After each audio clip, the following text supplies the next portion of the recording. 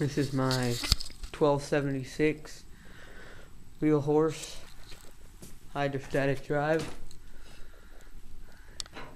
In pretty good shape for a 1966 garden tractor, but it needs front tires, you can see, and it needs a head on it on the motor.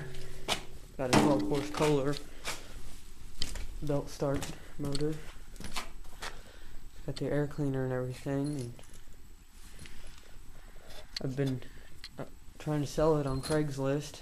I put it on there for $300, and I've had 2 people tell me that I'm overpricing it.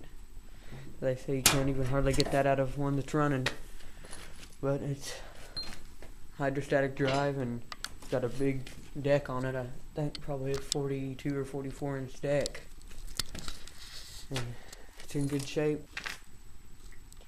There's someone wanting to trade me a running wheel horse for this one because I want the transmission out of it, or the rear end, and then there's somebody else that might be interested in buying it, but I don't really think so. And there's another guy that had traded me a Honda ATC 93 wheeler for it, which we'll probably wind up trading the guy for the 3-wheeler for it. As you can see, the birds have really done a number on it from sitting in the barn. And that's my wheel horse.